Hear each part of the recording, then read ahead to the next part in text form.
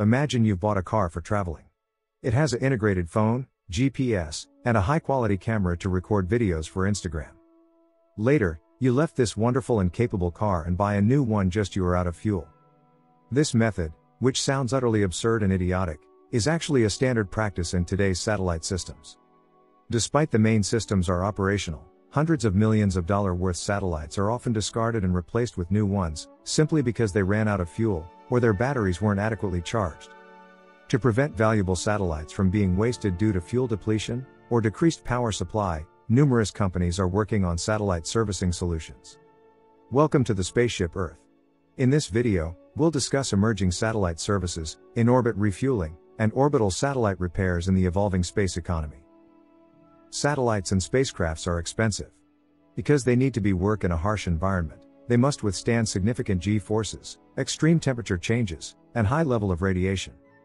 Another reason of their high price tag is, these systems are often used only one time. Satellites operating in low, or geostationary orbits can become non-functional, due to depleted maneuver thruster fuels or failed moment gyroscope. In such cases, whole satellite is shut down, and with significant amounts of money, companies build a new one to replace it. You don't need to be genius to realize that, this cost-intensive approach is unsustainable. During Apollo era, NASA plans fuel depots in Earth and lunar orbits for more efficient and economical operations between Earth and the Moon. These facilities would allow spacecrafts, rockets, and satellites to refuel. That capability enables longer missions. Additionally, orbital shipyards designed for maintenance and repairs of spacecrafts and satellites. To achieve this goal, space shuttles were designed for economical, frequent trips to and from space. However, the additional tasks added onto the shuttles led to significant changes from their original design. Essentially, this eliminated the airliner-style flying shuttle concept. Consequently, the need for planned fuel depots, shipyards, or satellite servicing stations diminished. As a form of satellite servicing, only a few operations were conducted, such as bringing a couple of satellites back to Earth for repairs with Space Shuttle, and repair of the Hubble Space Telescope.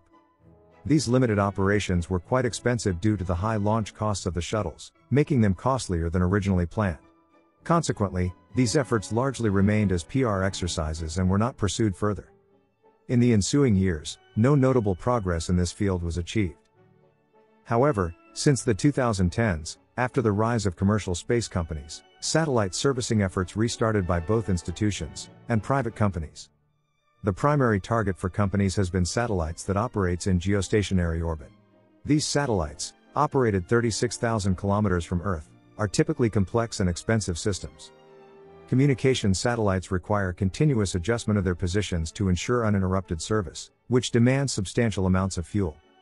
Satellites that operate flawlessly but run out of fuel to adjust their positions are moved to a graveyard orbit and shut down. This is where satellite service companies' position correction or refueling services come into play. Now satellite operators have two choices in case of a fuel depletion situation. They can send their perfectly functional satellite to the graveyard orbit and order a new satellite with a $500 million price tag. Or, they can take a relatively cheap service to keep their satellites running smoothly. Currently, Northrop Grumman provides active satellite services using a system called Mission Extension Vehicle, MEV. MEV-1 vehicle is servicing an Intelsat communication satellite, performing maneuvers to maintain the satellite's orbit for an annual fee of $16 million. Upon contract completion, MEV-1 will be redirected to service another satellite. Northrop Grumman is also working on a system called Mission Extension Pod, MEP, to service satellites in geostationary orbit. In this project, small maneuvering vehicles will attach to a carrier satellite called the mothership, which will then connect to the target satellite. After attachment, the mothership will move away from the region to continue servicing other customers' satellites, while the maneuvering vehicle will remain attached to the target satellite to perform necessary maneuvers. Providing towing services to satellites may seem like a good start to ensure the functionality of satellites, but in reality, it is not a highly efficient system. This is because the tractor satellite spends more fuel than necessary to maneuver. Fuel is one of the most valuable resources in space, and therefore, it needs to be used carefully. To save fuel, it is much more logical and efficient to refuel the depleted tanks rather than towing the satellites. One company working in this field is OrbitFab. The company focuses on providing fuel services to next-generation satellites. by pre-installed docking module for fuel replenishment systems to the satellite before launched. The company enables easy refueling when the satellite runs out of fuel in orbit. Starting from 2025, OrbitFab offers to provide 100 kilograms of hydrazine fuel to satellites with the refueling module for $25 million. In the future, they also plan to offer services for xenon and krypton gases, used in electric propulsion systems. While OrbitFab's service extends the operational lifespan of satellites and reduces long-term operation costs, it cannot be applied to older satellite models. This is because, in older satellites, the fuel lines are sealed and capped with blind plugs and sturdy metal wires after filling the fuel tanks. While this method is logical when refueling is not planned, it complicates matters significantly when servicing the same satellite. Although satellites with sealed fuel tanks require more complex servicing, the solution involves specialized robotic satellites. Institutions like NASA, DARPA, and European Space Agency, along with private companies, are working on robotic satellites that can service to older, unserviceable satellites. These servicing satellites will firstly dock with the customer satellite, then open the sealed and capped fuel lines using carried tools.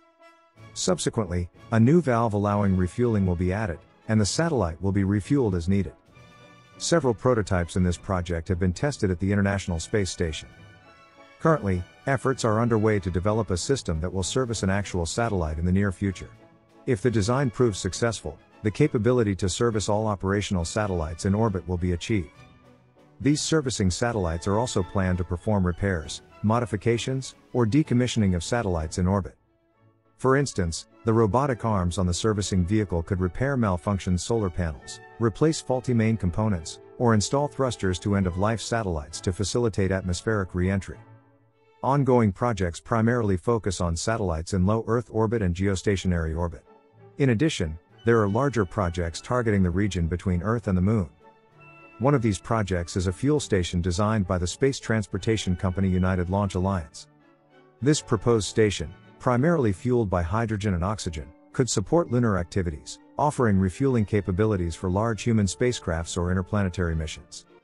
These depots, located at the L1 and L2 Lagrange points, would use insulation systems similar to the sunshield on the James Webb Space Telescope, to store and transfer hydrogen and oxygen in supercold liquid form. From the day launch of the first satellite, to the present day, spacecrafts and satellites could only travel and perform tasks based on their fuel capacity that they can carry. This was similar to traveling with only a tank of gas. This limits your reachable destinations. However, with spacecrafts, satellites capable of in-orbit refueling and servicing, will enable us to reach far beyond our current capabilities. Thank you for watching Spaceship Earth. If you found our video helpful, please like and share.